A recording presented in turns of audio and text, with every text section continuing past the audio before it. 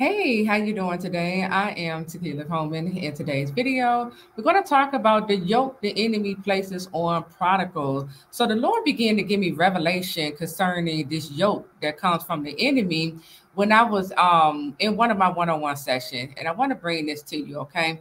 I want to bring this to you and make you aware of this yoke the enemy places around prodigals' neck, because many of you, when you go in the kitchen, when you speak to your prodigal, or you might take a look at the prodigal social media pages, or even when you just hear about them, it can look like that your prodigal is living their best life.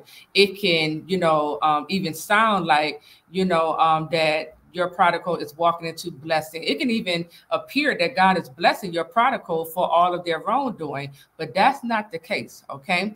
And I'm going to show you this in scripture. So Matthew chapter 11, verses 28 through 30, it reads, "Come to me, all you who are weary and burdened, and I will give you rest." So I is talking to Jesus, okay?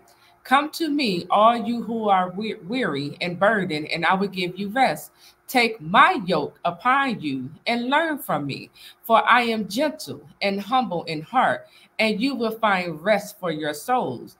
For my yoke is easy and my burden is light." So we can learn from this scripture that when we take God's yoke, it comes with ease, it is light. When we take on God's yoke, we find rest in our soul. Your soul consists of your mind, your will, and your emotions, right? So this, because when I was in the session, my one-on-one session, and the Lord began to open up my eyes, he began to allow me to see the scripture in a whole different, light than before.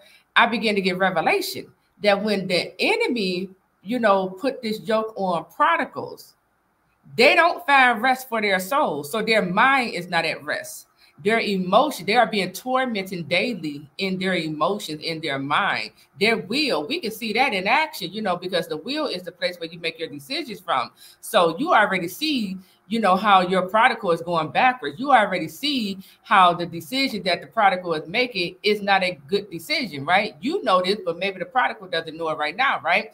But we can see the decision making, the double mindedness. We can see the confusion. We can see the yoke that the enemy has placed on prodigals, right? And I want to turn your attention to this because, again, many of you believe that the Lord is blessing your prodigal, and that's not the case.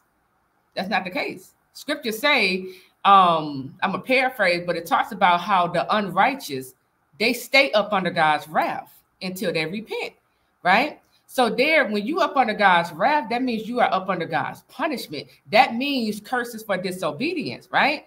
So you're not blessed when you are living up under a curse. Okay.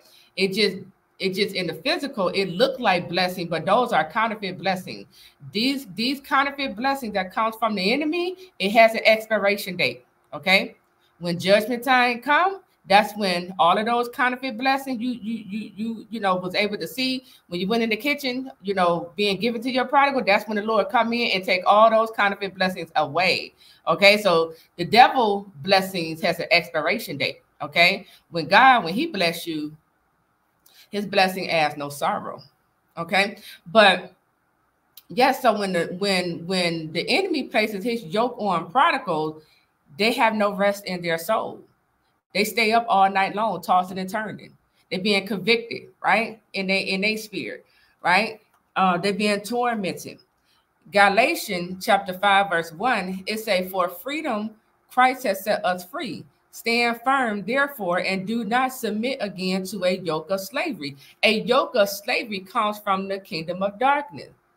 This is what prodigals are up under, the yoke of slavery, okay? The enemy yoke, it feels like a burden. So this is what your prodigal is going through, okay? They are being burdened by certain responsibility, obligation, even people in their lives, right? But the enemy yoke comes with a burden. The enemy yokes make you feel like a slave. The enemy yoke, the yoke is on you because you feel that heaviness, you feel oppression. You might even feel depressed, okay? Again, there's unrest in your soul. The enemy yoke harasses you, right? You have no peace you have no peace, right? So I wanted to just bring this to your awareness, you know, because according to the scripture, when we take God's yoke, it comes with ease. When we take God's yoke, it is light. It is freedom. Okay, you don't feel like a slave. You know, your mind is at peace. You're able to make clear decisions. Okay, when you take God's yoke. Okay, but the enemy has placed a yoke on prodigals. And the way how we can partner with God in this process and helping to break the yoke off of your prodigal is by going on a Isaiah 58 fast. Okay, because Isaiah 58 verse 6, it talks about, it say, is not this the fast that I chose to loose the bonds of wickedness, to undo the straps of the yoke, to let the oppressed go free, and to break every yoke. So you see that right here in this scripture, again, it's associating the enemy's yoke with oppression. Okay, so when we go on a Isaiah 58 fast, you can stand in the gap on behalf of your prodigal spouse to help break that yoke off of their life. Okay, and if you haven't already heard our God ordained marriage fast, it is taking place next week, Wednesday, Thursday, and Friday. The details, the 3-day water fast instruction, you know, will be coming out at 12 p.m. Today. So just look for that video, look for the post with the fast link so that you can sign up.